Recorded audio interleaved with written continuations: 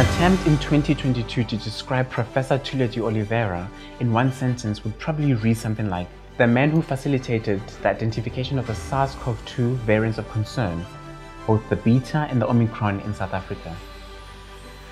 But for a world-renowned bioinformatics scientist with over 20 years experience working and conducting clinic-based population-based research, the description does not even begin to scratch the surface to capture his journey. Professor Tulio de Oliveira's journey began when he received his BSc at the Federal University of Rio Grande do Sul in Brazil, followed by a MSc and PhD at the Nelson Mandela R. Mandela School of Medicine at UKZN in South Africa. He was a research fellow at the University of Oxford in the UK from 2004 to 2006 and a Newton Advanced Fellow at the Wellcome Trust Sanger Institute at the University of Edinburgh from 2015 to 2019. In 2015, he became a professor in the School of Laboratory Medicine and Medical Sciences, College of Health Sciences, University of KwaZulu-Natal, UKZN. And in 2018, an associate professor on global health at the University of Washington in Seattle in the United States.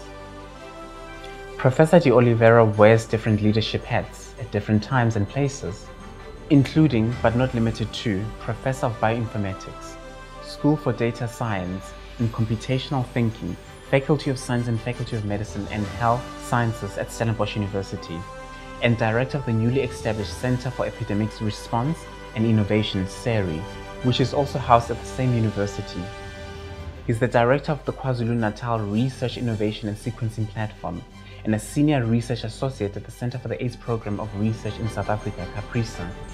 Both these are close associate organizations of the South African Medical Research Council that are based in Durban, South Africa. Throughout his career, Professor de Oliveira has worked with viral outbreaks including HIV, hepatitis B and C, SARS-CoV-2, Zika and yellow fever virus. Professor de Oliveira has more than 150 publications, with many of them in top scientific journals such as Nature, Science and Lancet. Most recently, Professor de Oliveira has cemented his place as one of the top scientists in the forefront of the country's fight against COVID-19. He collaborated with leading research organizations to create the Network for Genomic Surveillance in South Africa. This was funded largely by the South African Medical Research Council, along with the Department of Science and Innovation, to respond to the pandemic. Professor de Oliveira has a long-standing relationship that spans about 15 years with the South African Medical Research Council. All his bioinformatics servers are housed at the SAMRC.